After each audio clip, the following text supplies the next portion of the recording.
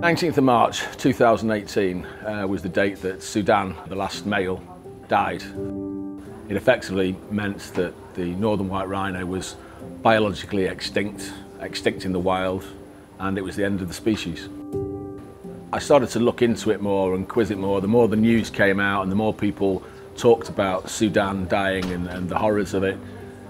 And I actually sort of started to realise over the months that followed that very little effort had actually been made to check that there was no survivors, that there was no Northern White Rhinos left in the wild. The last time it had been spotted in the wild was 2009.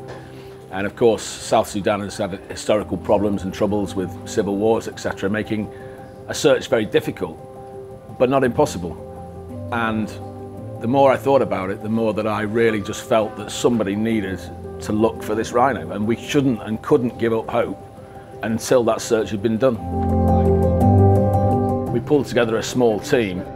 We travelled out to South Sudan with the BBC, and it became more and more obvious and clear that we had to do this search. There was rumours out there that people had spotted this rhino. Even as recent as August that year, people were saying they'd seen the rhino in the wild. And these are honest people.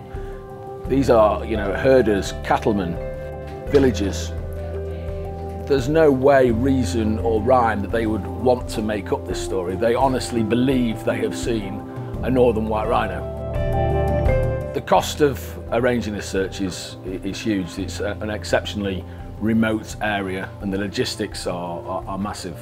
The South Sudanese government just simply couldn't afford to do this search, and I think it's up to us as individuals, corporations, to have a moral and ethical responsibility to support these sorts of initiatives.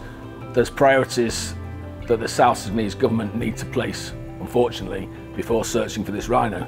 But for the world, this rhino is critically important. So finding the rhino is just the first hurdle, and obviously we'll all be tremendously excited if we are successful in the search for the Northern White Rhino.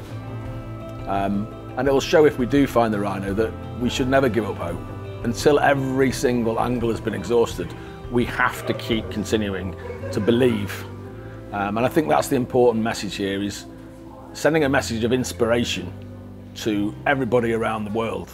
If we're successful with this, the story is don't give up, keep trying.